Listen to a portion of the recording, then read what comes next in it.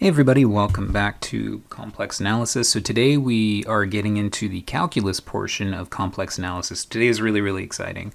Now, how we're going to proceed from here is very similar to what we would do back in a calculus course. We would start with functions, get a little bit more comfortable with them, which we're going to do really fast because I'm assuming everyone's seen functions and has been exposed to functions for at least a while now. And then we're going to get into limits, and remember, limits sort of form the basis of all of calculus. They're involved with continuity. They're in the definition of derivatives, definition of integrals. So we'll start by defining limits, and in this video we'll get into continuity. The next video we're actually going to look at the precise definition of a limit more carefully. But in any case, it's going to proceed very similar to how we approached calculus. Okay, so just be prepared, except in our setting, now we're just dealing with complex numbers. So let's begin on a quick refresher on functions. So we define complex functions similar to how we would define real functions. So a complex function, f, is a map from a subset G to C. Okay, so a subset G of C, I should say, to C. So here's a picture. Okay, so what we're saying here is our domain, or our inputs, are coming from some blob G, okay, which is in C, and then the function is taking points in here and it's mapping them into C again. Okay. So that's the picture I want you guys to have in the back of your heads. This is what the functions we're going to be dealing with are doing. Okay. Now, just like we had back in calculus, we call the set of inputs the domain. Okay. And one note, at least about domain, in complex analysis we still cannot divide by 0. That's still a no-no. Okay, I usually call that Thanos snapping. We still cannot divide by 0. Now that we have I, though, we can sort of relax our square root rules, but we still have to be a little bit careful, though, which we'll get into later. But in any case, we call our inputs the domain, and then the outputs, we call that the image. Okay, so Z is our input, f of Z our output. Okay, but at least very similar to what we had back in calculus with real functions. Okay, so at this point, there's nothing that makes complex functions too different from functions that we had back in calculus. We can still construct very similar functions that we had back in the day, or by back in the day I mean probably like last year for you all. In any case, we can define what we would call the identity function, so f of z equal to z. We can define quote-unquote linear type functions. Okay, now notice I'm using quotes on all of these because we can't visualize these anymore, so I'm not saying f of z equal to minus 5z plus 2 is actually a straight line or anything like that. Remember, since we're going from C to C, we need 4 dimensions to visualize these things. F of z equal to z cubed. It's kind of like a cubic function. F of z equal to z squared, a quadratic function. And then f of z equal to 1 over z, we would call this back in calculus a rational function. Okay, so in any case, we can still define similar type functions that we had back in calculus. But remember, complex numbers come with their own different types of representations, right? We can think about complex numbers like z, or in rectangular coordinates, x plus I, y. Or remember, we can think about them as polar coordinates. Okay, so using these different representations, we have actually a lot more flexibility with complex functions. We could define something like this. F of x, y, so this is, remember, z is equal to x plus I, y. Okay, so if z is equal to x plus I, y, we can define a complex function, f x, y, equal to 2x plus 3y minus ix. Said differently, or said in other words, this is 2 times the real part plus 3 times the imaginary part, minus I times the real part. Okay? Or if we think about our complex numbers in polar coordinates, we can define a function f r phi equal to 2 times the radius minus e to the argument of whatever your complex number is. Okay, so in any case, we can utilize the different representations of complex numbers and actually come up with more flexible or more varieties of functions, which is actually really awesome because that enables us to solve problems. It gives us more, I would say, tools in our tool bag to solve different problems. Okay, so let's get into the calculus portion now. So like we did in calculus, remember all of calculus starts with the limit, right? Everything is built out of that limit. So we're going to start our calculus experience with the definition of a limit. Now the way we define the limit is very, very similar to what we had back in calculus. And we're going to define what we call the precise limit of the definition, or the precise definition of the limit, I should say. So recall back in calculus, we would say, and we're just going to talk really quick about the intuitive definition of the limit. We say that the limit as x approaches x naught of f of x equals L. So when we say a function has a limit, what we really mean is that, let's say this is x naught, and let's say this is L. Okay, so we would say f of x has a limit of L as x approaches x naught if, when we get really, really close to x naught, okay, on both sides, our function is getting really, really close to L. Okay, so when our inputs get really, really close to x naught, our outputs get really, really close to L. Okay. Now the problem with that is, well, it's a good interpretation, and hopefully you guys remember that from calculus, right? That's what a function having a limit actually means. It's not precise enough. Okay, so how do you? So what I would interpret as close might be different to how you would interpret close, right? Just think about our personal bubbles, right? Some people have very, very little personal bubbles, where some of us, our personal bubbles are like, the size of an entire house or something.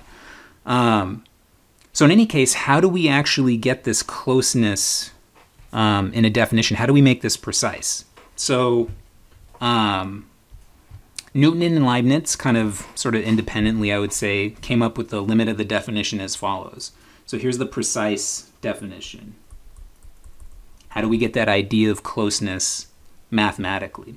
So we say that a limit as x approaches x naught of f of x equals L, if and only if, so here's the precise bit, for every epsilon greater than 0, okay, there exists a delta greater than 0, such that, okay, so we have an epsilon greater than 0. Think about epsilon as a very, very small positive number. Think about delta as a very, very small positive number.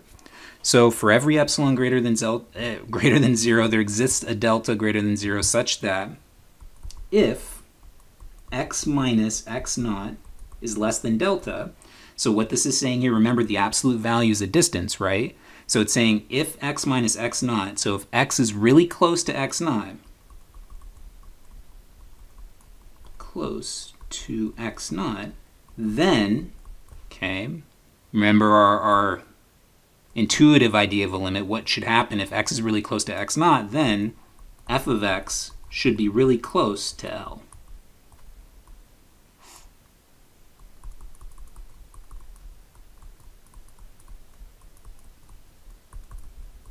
Okay, so this is how right here, this is how we define the limit of a function precisely. Okay, it gets at that idea of closeness, but now we've introduced some epsilons and deltas here. Now the way we, by the way, so we're gonna deal with this in the next video and actually see how to use this definition. So we're gonna sort of proceed kind of like what we would do in a normal calculus class.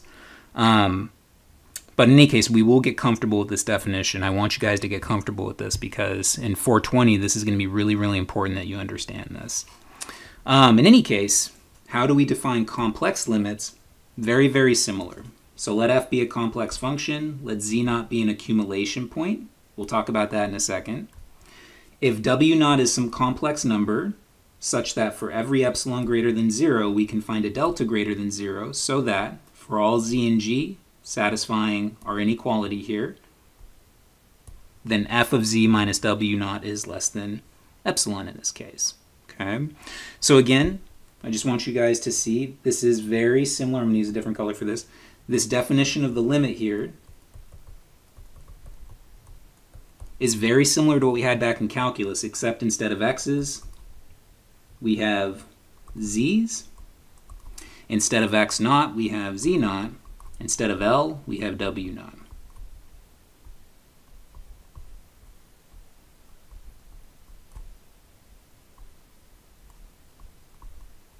But everything else is exactly the same, okay? Except for this accumulation point, which we'll talk about in a second.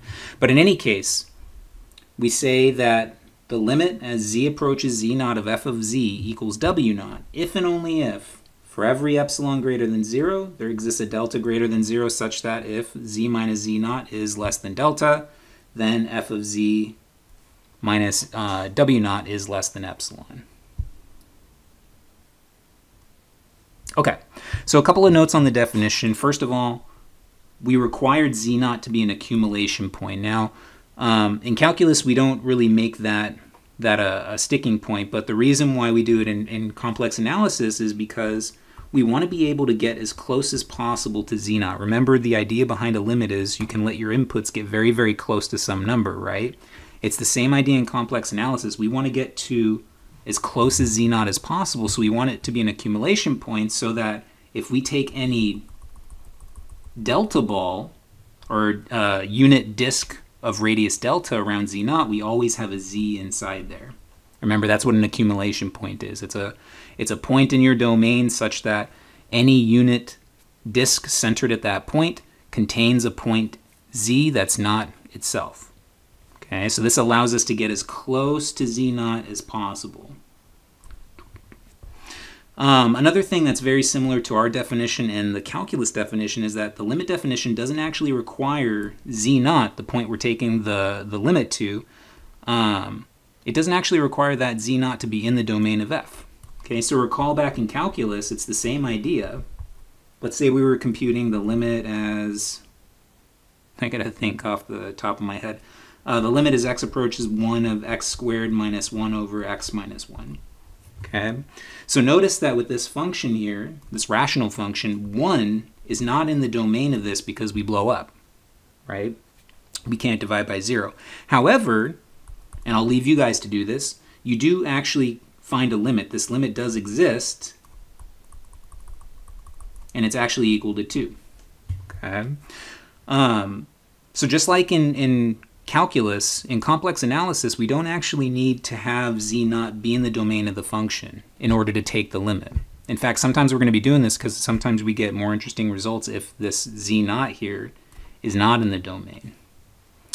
And then, like I said earlier, you will want to get comfortable with the limit definition. We'll discuss that a little bit more in the next class and video, though.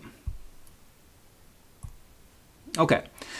So at least we're going to go ahead and sort of proceed in sort of a Calc 3 perspective. So limits, at least computing limits, is very, very similar to Calc 3. So if we're taking the limit as z approaches z naught of f of z, so first of all, if z naught is in the domain of f, usually we can just plug this into the function and call it a day. This is kind of getting at continuity a little bit, but in any case, we called this the direct substitution property.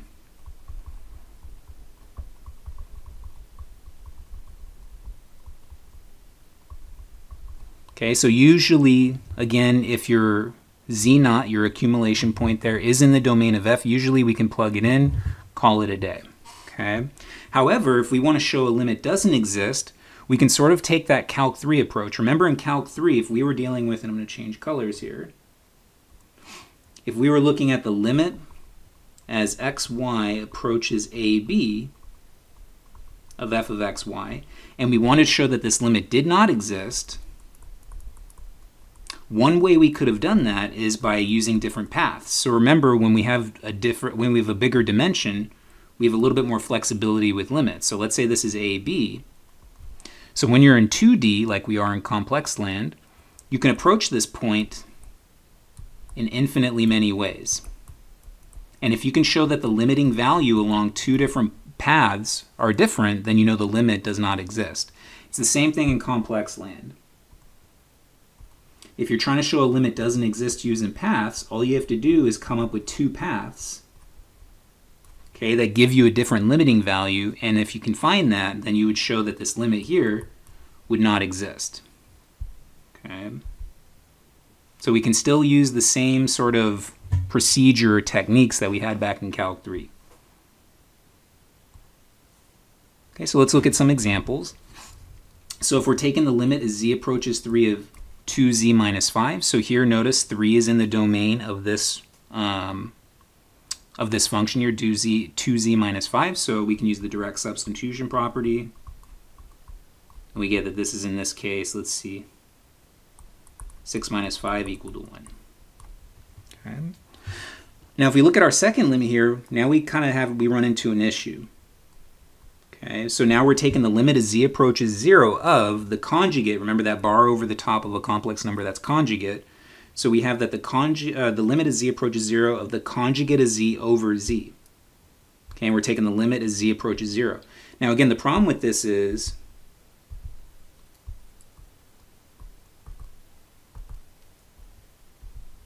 PowerPoint. There we go. The problem with this limit is we can't just plug in 0, right? Because we would be dividing by 0. Okay, so let's look at some paths. Okay, so we're going to sort of do what we normally do in a Calc 3 class. So here is 0 at the origin. I'm going to use a different color here. Okay, and we're going to approach the origin two different ways. So we're going to approach the origin along the imaginary axis, and along the imaginary axis this is, remember, x equals 0 if we think about z in its rectangular coordinates, and we're going to approach it along the real axis, or in this case y is equal to 0. Okay, so we have two different paths. So really quick before I do that, I'm just going to write this out. Limit as z approaches 0 of x minus iy over x plus iy. Okay, so I'm just writing out z in terms of its rectangular coordinates here. And now we're going to look at two different paths. So path 1, we're going to look at going along the imaginary axis here. Okay, so the limit as z approaches 0 along x equal to 0, we're going to get x minus, whoops, should say 0 minus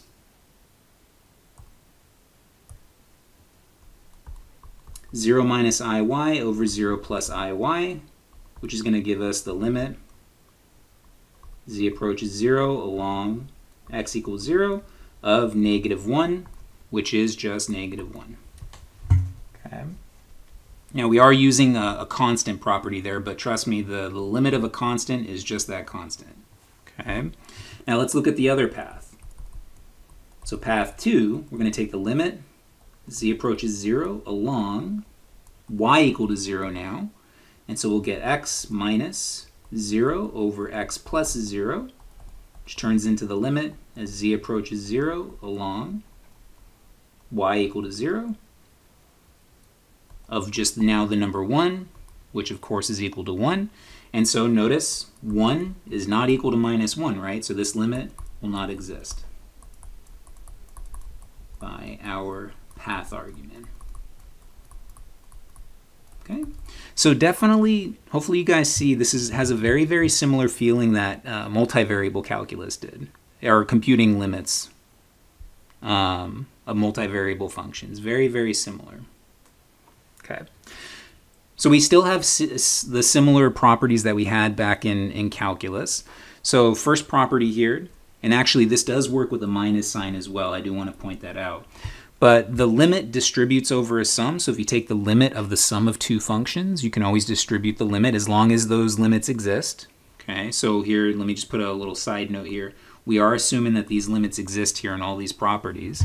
So in any case, we can distribute a limit over a sum or difference. Okay, differences work too.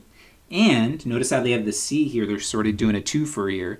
We can always pull constants out of limits. Okay, so this rule is saying we can distribute limits over sums or differences and we can pull out limits. I'm sorry, pull out constants. Pull out constants. Okay. Part B here. The limit of the product is equal to the product of the limits. Okay, so again, let me say that again. The limit of the products is equal to the product of the limits. And then part C here, the limit of the quotient is equal to the quotient of the limit. I'm sorry, the limit of the quotient is equal to the quotient of the limits. There we go. The limit of the quotient is equal to the quotient of the limits, provided we don't blow up the universe here and divide by 0. Okay, so you can only use part C as long as your limit of your denominator is not 0, because again, you don't want to blow up the universe there. So we're going to end this video with a quick mention of continuity and a similar result that we get in calculus that we do get in complex land still. So with continuity, we define it very, very similar to what how we would in calculus, except for one little caveat here. So let f be a complex function and let z be in the domain. Okay, so firstly, z naught, just like in calculus, if you're going to talk about continuity at a point, that point has to be in the domain. So z naught is in the domain of G, is in domain. Okay. So if z naught is in G and either z naught is an isolated point, so if you're an isolated point, then your function's automatically continuous at that point it's basically a vacuous argument, or, and this is what's very similar to calculus, or the limit as z approaches z naught of f of z is equal to f of z naught. So if you're isolated, or this limit exists and is equal to f of z naught, then we say that the function is continuous at z naught. More generally, if f is continuous on some set, then we would say that f is continuous on every point in that set. So to be continuous on a set, you have to be continuous at each individual point. Now, like in calculus, we have the same requirements for continuity. So first of all, again, z naught still has to be in your domain. And 2, and this is where it gets a little bit different, either z naught is isolated, and if z naught's isolated, you're lucky because it's automatically continuous there, or, okay, the limit not only exists, so this limit here has to exist, and it's equal to the function value. Okay, so this is kind of a twofer. So 1, the limit exists, and 2 is equal to the function value. Okay, so if you have a point z naught that satisfies both these, then we would say that your function is continuous at that point. And lastly, we get a very, very similar result that we had in calculus that deals with compositions. So let g and f be 2 complex functions. G has a domain of big G, f has a domain of h. Okay, then we can define the composition as usual. F composed with G is equal to, well, f. So you take Z, you plug it into G first, and then you take that and you plug it into F. Okay, so we get the following result. Okay, so again, let G be a complex function whose image is contained in H, so that we can plug G of Z into F, and let F be another complex function. Now suppose that Z naught is an accumulation point of G, okay, with the limit as Z approaches Z naught of G of Z equal to W naught. Okay, so we're saying that the limit of G is W naught, okay, as we approach Z naught. And as long as F is continuous at W naught, then we get a really, really cool result. So as long as we have these things satisfied, or we have these conditions met, then the limit of the composition is equal to f composed with the limit of the inside function. So basically what we're doing is we're distributing the limit inside the composition. So we're pushing the limit inside the composition. So as long as f is continuous and the limit of your inside function exists and is equal to W naught, then you can push a limit inside a composition like this. Super, super helpful for calculations. All right, so next time we're going to get into the precise epsilon delta definition of a limit. So I will see you all then.